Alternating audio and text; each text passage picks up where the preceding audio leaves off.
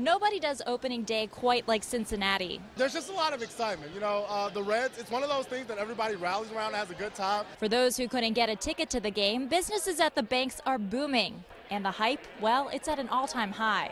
It's just fun. It's everyone coming together and getting excited about the kickoff for baseball. For some fans, opening day has become a tradition. We have done this for like 10 years, my friend and I. It's just awesome. The atmosphere is just unbelievable.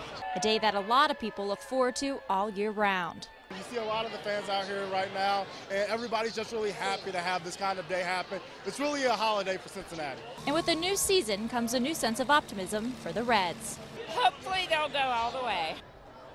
Business owners here at the bank say opening day is their biggest day of the year. They look forward to it all year round, and we're heading into the night, and of course there are fans walking out of the stadiums, but if you take a closer look, these bars are packed. Reporting live, Ashley Zilka, 9 on your side.